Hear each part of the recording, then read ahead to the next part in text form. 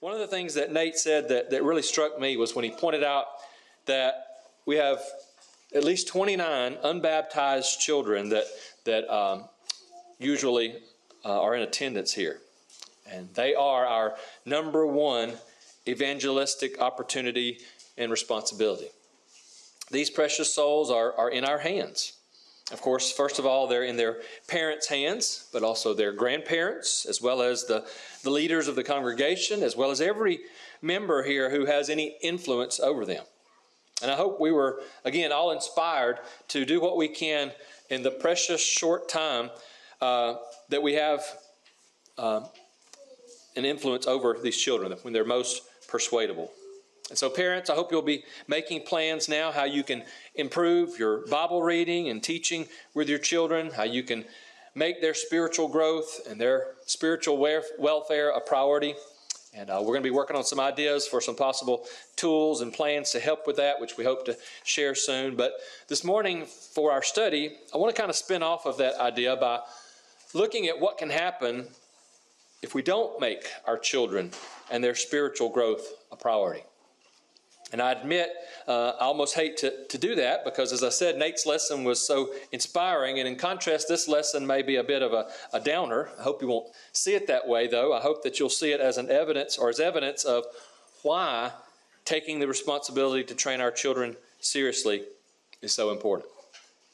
Last Sunday evening, if you were here, we studied a lesson from the minor prophet Amos. And our text this morning is from another minor prophet, that of Malachi. As I mentioned last week, minor just simply means that those books are shorter than some of the longer books of prophecy, which in turn are called major prophets. But Malachi, which is a rather short book, and so it's known as a minor prophet, Malachi is actually the last Old Testament prophet. In fact, it's the last book of the Old Testament. After God spoke to his people through the prophet Malachi, God fell silent for 400 years. No prophecy, no direct revelation, no communication from God to man.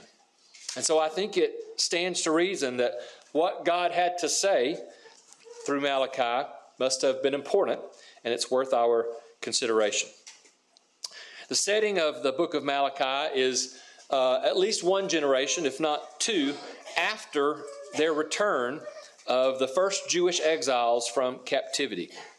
You remember that under the persuasion of Ezra, the people of God began to rebuild Jerusalem, and they met with some resistance and some discouragement, and work on the temple even ceased for a while, or at least on the wall. But eventually, with further encouragement from Nehemiah, the work was completed somewhere around 520 BC, and acceptable worship was restored. The zeal and the focus of those involved in this restoration, to me, represents one of the most faithful times in the history of God's people. Unfortunately, though, that passion and that faithfulness apparently did not pass on to their children and grandchildren. The following generation or generations became indifferent to the worship of God.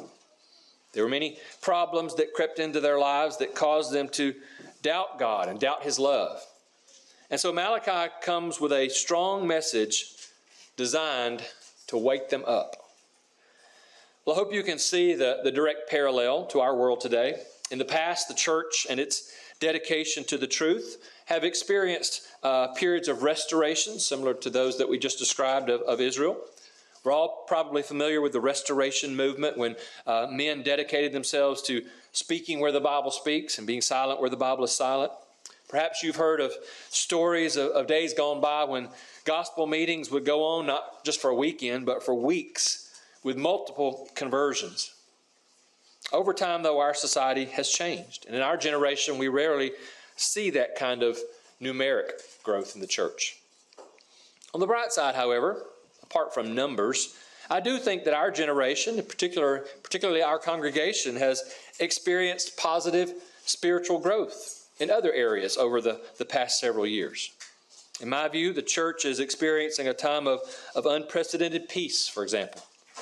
There has been greater emphasis, I think, placed on Bible study, not just for preachers, but for all Christians, both men and women. Churches all over the brotherhood are striving to follow God's design for scriptural leadership. And I hope and trust that groundwork has been laid that can be built on for generations to come. But you know, that's probably what the people of Ezra and Nehemiah's day thought as well. Imagine after spending those terrible years in captivity in a foreign land, they'd finally returned to their homeland, the Promised Land. And their beloved Jerusalem had been rebuilt. And more importantly, God's temple had been restored. Granted, not to its former glory from the days of Solomon, but still, it was something that they could be proud of and that God approved of. Proper worship had been restored. The people of God had rediscovered, so to speak, the law of God, and they were once again following it. And the future looked bright. But as we said, within just 1 or 2 generations, all that progress, it seemed, was lost or was about to be lost. And so the goal of our study today is to see if we can see what went wrong. How did that next generation or those next generations lose their way and forget the hard lessons that had been learned from their past? Can we look at ourselves and see that the church today has lost ground from past generations? And what about the next generation? Even while we may see spiritual growth and we may see potential, will we do all that we can to ensure that our children and our grandchildren continue that progress and remain faithful and focused? And so let's notice some of the sins of the next generation in Malachi's day, as outlined here by the prophet. And as we do, let's try to make application to the church today. Well, first of all, we see that this next generation doubted God's love. This may have begun with seeds of doubt, just in the minds of some, but never really voiced out loud to others. But eventually, evidently, they questioned God's love publicly. Notice the first part of Malachi 1, verse 2 here.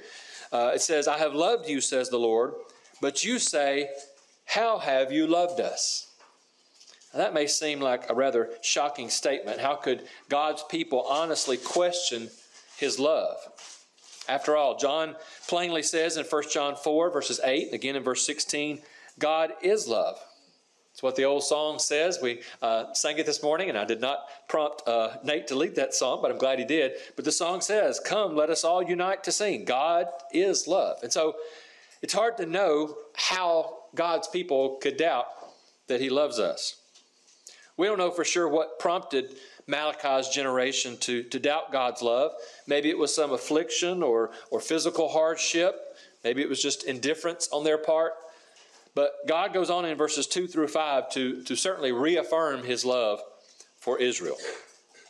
And that's what we must do as well to and for our children. We must reiterate God's love and care for us so that the next generation sees and believes that God is in control and that he always has our best spiritual and eternal interests in mind.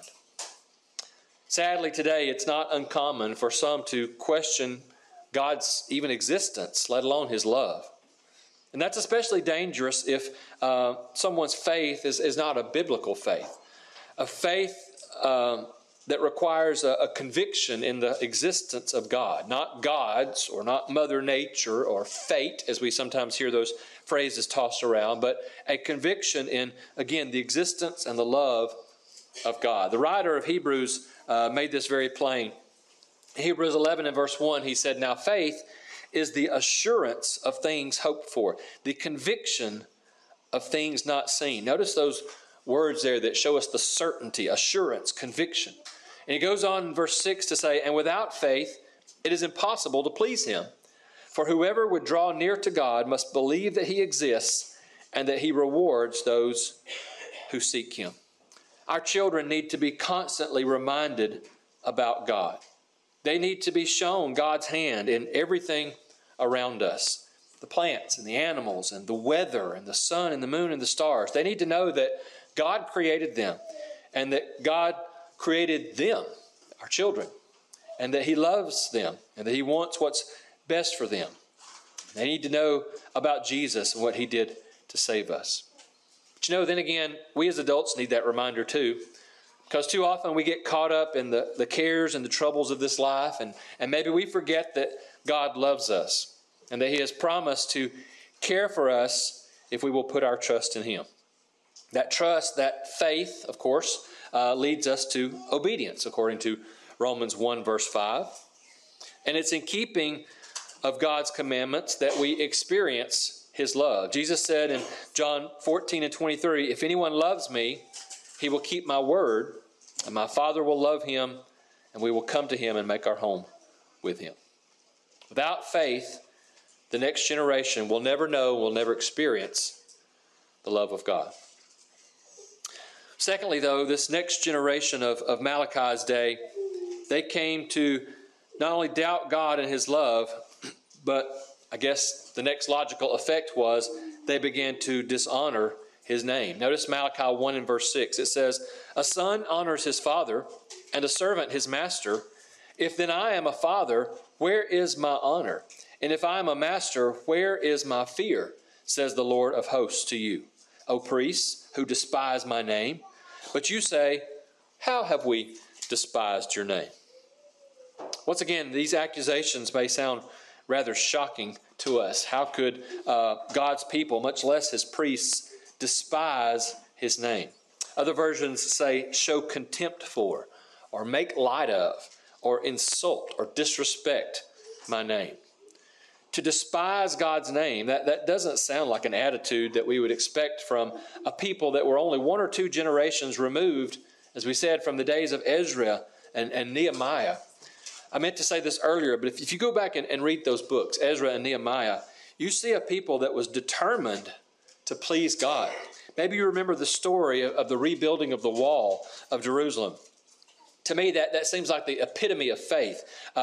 We're told that the workers had one hand busy at work with their tools, I suppose, and a weapon in the other hand to fight off those that were trying to oppose them. Imagine whatever your job is if you had to work with one hand and fight off people with another. Well, again, that shows faith. There's another scene in Nehemiah 8 and verse 9 where the people wept, cried aloud as they heard Ezra read the words of the law, and they realized that they had failed or had been failing to keep it. Again, this kind of faith, but now they were insulting God. How could that be? Well, Malachi goes on to describe to them how they had dishonored God. If not in their words, then certainly in their actions. And by the way, I think that goes to show that our actions often reveal our subconscious attitudes. People can't read our mind necessarily, but certain our actions bring those attitudes to the surface. Malachi says that they had dishonored God through their blemished sacrifices. He says in verses 7 through 10 that they had offered polluted food on His altar, specifically blind and lame and sick animals. And obviously that was strictly forbidden in the law of Moses. They were supposed to only offer their best, but they weren't.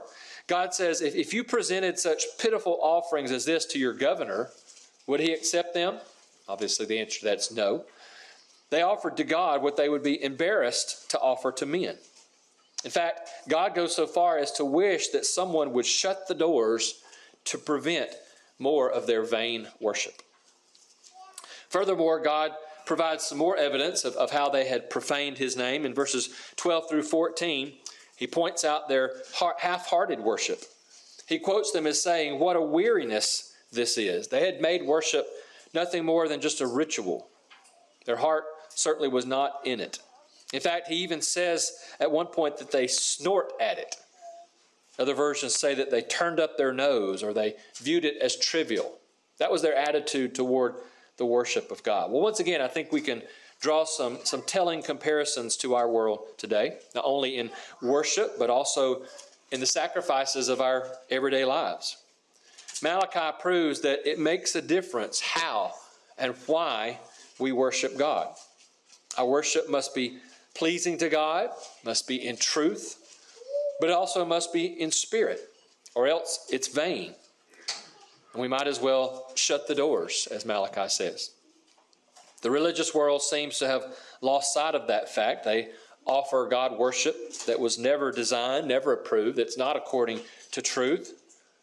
But denominations aren't the only ones who are guilty. Sometimes I'm afraid we do not worship in spirit. Our minds, our hearts are not in it. It's just trivial. It's just ritual. Do we dishonor God by offering less than our best? Remember, he gave the very best of heaven. He gave his perfect Son. 1 Peter 1:19 describes him as a lamb without blemish or spot. We see that, again, reference to a perfect sacrifice. And so, how can we offer a defiled offering in return? When we try to get away with the bare minimum, just giving God our leftovers, what costs the least in time, the least in money, the least in effort, when we view worship or any sacrifice as a weariness or a ritual, just going through the motions, when our praise of God pales in comparison to our praise of maybe a favorite sports team or a political figure, certainly God will not be pleased. And all of this is important not only for our own spiritual health, but certainly it's important for the future of our children.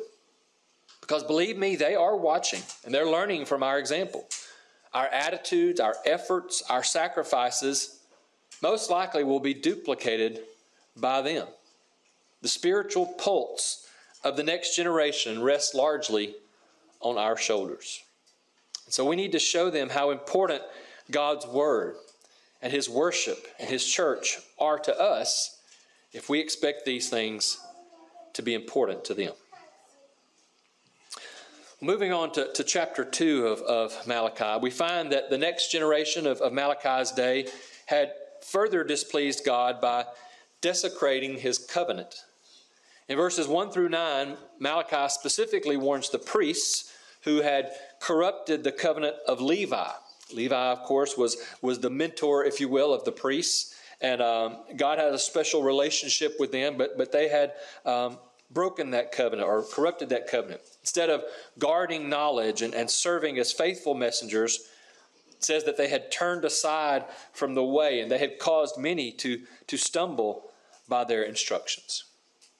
And of course, today we don't have priests, at least not in the Old Testament sense. In fact, under the New Testament, all Christians are priests, according to 1 Peter 2.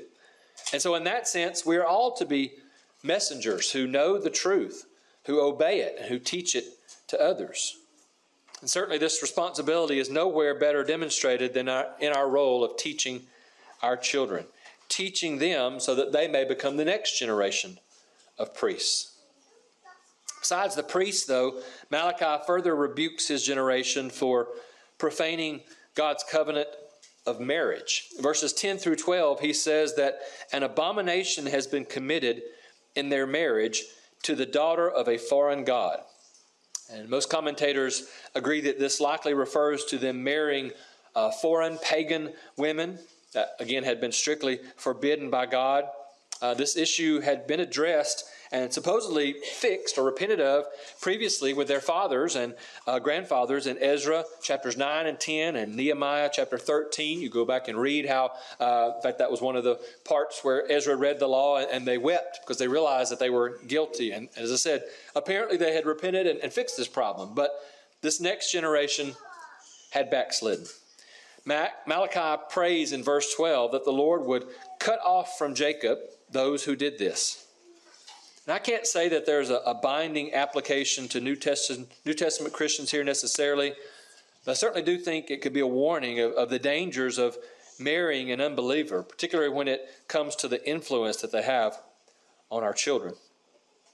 But Malachi goes on to point out yet another way in which his generation had desecrated God's covenant of marriage, and that is through their treacherous, as he calls it, divorces. He says in verse 14, "Because the Lord was witness between you and the wife of your youth, to whom you have been faithless, though she is your companion and your wife by covenant." King James Version says that they had dealt treacherously with their wives. And these aren't their foreign wives, by the way. These are their approved, if you will, their Jewish wives.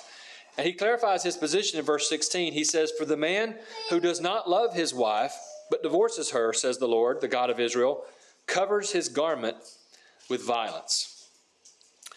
There are several versions that translate the first part of that verse. For I hate divorce, says the Lord God of Israel, for it covers one's garment with violence. Either way, whether it's speaking of a man not loving or hating his wife, figuratively speaking, by divorcing her, or whether he's saying that God hates divorce, obviously I think the point is clear here. And Jesus, of course, perpetuated this teaching in Matthew, the 19th chapter. He pointed out that marriage is intended to be for life. He said, therefore God has joined together, let not man separate. And he went on to explain that God permitted divorce in Moses' day because of their hardness of heart. But he says from the beginning it was not so. There in Matthew 19, Jesus, I do believe, allowed for divorce and remarriage, but for one cause only, adultery or fornication. And to put it clearly, divorce represents a failure on one or both mates to keep the vows that they made before God and man. It destroys what God has joined together. It destroys a home. It often destroys the lives of children. That's why God hates divorce. Well, apparently Malachi's generation had failed to follow God's plan. And how can we say that our generation has not been as guilty, if not more so, when we consider the divorce rate in our society today? And so how do we reverse that trend? How do we ensure that the next generation doesn't continue to plummet further? Well, by teaching and by showing our children, the next generation, what it means to treasure the covenant, the bonds of marriage. By the way, that's the marriage covenant that God created between one man and one woman. I think we all agree with that. By unselfishly loving and honoring our spouses, as the New Testament teaches in Ephesians 5, among other passages, fathers and other Christian men who have an influence must show young men, young boys, how to be good husbands. And mothers and other Christian women must show girls how to be good wives. Not only that, but boys will also learn from godly women. And girls will learn from godly men how to choose a mate who believes in and lives by God's pattern for the home. Children, again, learn by our example. And so the change begins with us. Well, the next sin of Malachi's generation that God points out through his prophet is that they had tried his patience, wearying him with their words. And the example that he gives is a very serious one. He says that they had disparaged God's justice. They said, everyone who does evil is good in the sight of the Lord, and he delights in them. That sounds like a bit of whining. In fact, it reminds me of Jonah whining about the people of Nineveh when they repented. But God goes on to accuse them of asking. He said that they had asked, where is the God of justice? They questioned God's justice. And I don't think that's anything short of blasphemy and mockery when it comes to God's fairness and justice. That's a direct challenge to God's character.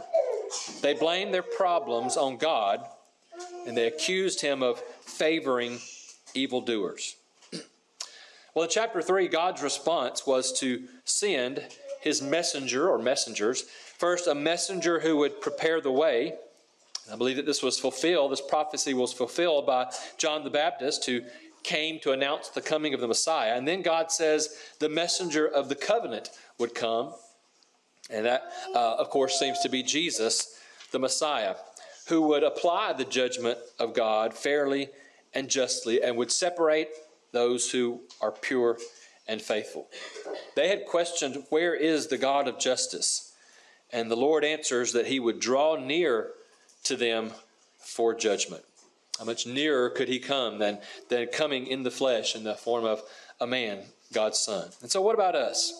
Are we guilty of belittling God's patience and questioning his justice? Do we sometimes think, where is God? The scoffers in Peter's day said, where is the promise of his coming? 2 Peter 3 and verse 4. We may not say those words out loud, but as we said, very often our actions show our heart and our attitudes. And so do our lives reflect the fact that we wonder, is Jesus coming back. Peter went on to write in verse 9, "The Lord is not slow to fulfill his promise, as some count slowness, but is patient toward you, not wishing that any should perish, but that all should reach repentance." But we can try God's patience if we continue in sin, or if we think lightly of sin. And if our children see us testing God's patience, if they see us continuing to do things that we know and that they know we shouldn't, or if they see us failing to do things that we know and that they know, again, they know a lot more than we think, failing to do things that they know we should, will they learn any differently than to scoff at God and his judgment? Instead, we should live our lives and we should give our children the example as if we expect Jesus to return at any moment. As Peter says in verse 10, the day of the Lord will come like a thief. We're not promised a tomorrow. And so let us live that way, and let us show our children how to live that way, to always be prepared. Next in our text, Malachi rebukes his generation for deserting God's ordinances, from turning aside from his law and his statutes. And when they ask him for an example, he uses their tithes, or their lack thereof, as a case in point. They had robbed God by their failure to offer their tithes. And for this reason, the whole nation had been accursed. They were challenged to bring their tithes and to see the blessings that would follow. Well, are we guilty of deserting or forsaking God's ordinances for the church?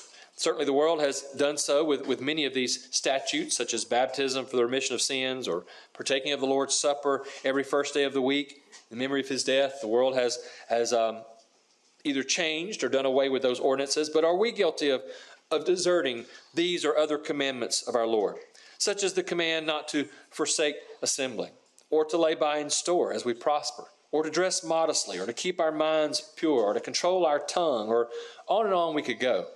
But the point is, we must not take God's commands lightly. And as we've stated, we must not allow our children to see us ignoring God's ordinances, because they learn from our example. Now, that's not to say that we're expected to be perfect as parents. In fact, I would go so far as to say that even if we could be perfect, which we can't, but even if we could, that wouldn't necessarily be the best learning experience for our children. Because if we never made a mistake, then when they make mistakes, because they will, then maybe they would feel like they were failures. Well, as I said, we don't really have to worry about that, because we're not going to be perfect. But when we do fail as parents, and we will, we should teach our children how to confess our faults, how to repent of them, how to do better each day. And that's not just lip service. That's not just saying we're sorry, but never doing anything to change it. We must genuinely correct our wrongs. That's the example that our children need to learn from.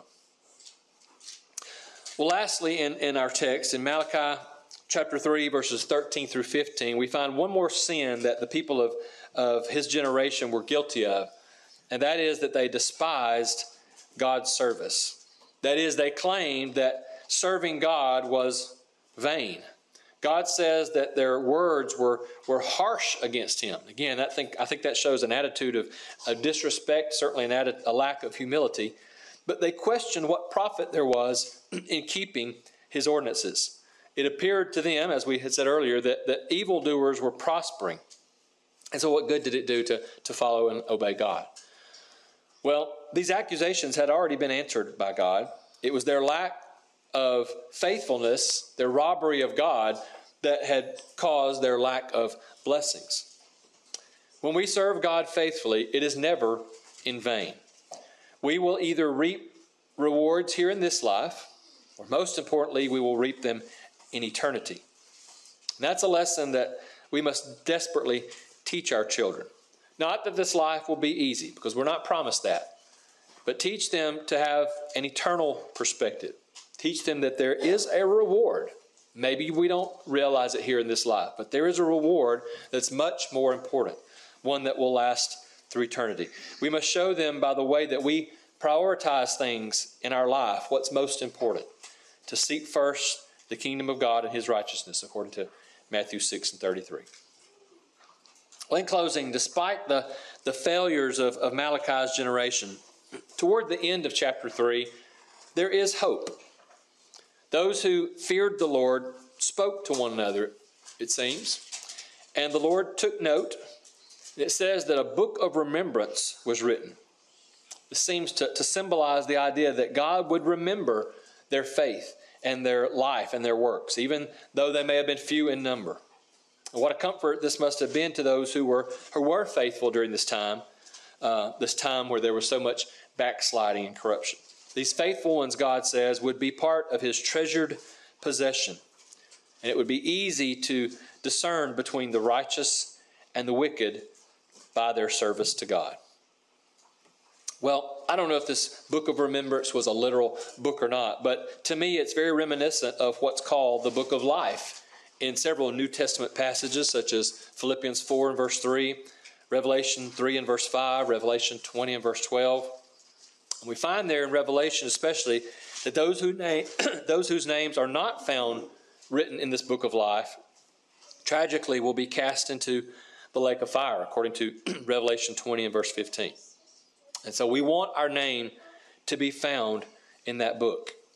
And we want the names of our children and our grandchildren to be found in that book. We want the names of generations after them to be found in that book. And so we must do all we can, as we said, in the short time that we have, to make that our goal.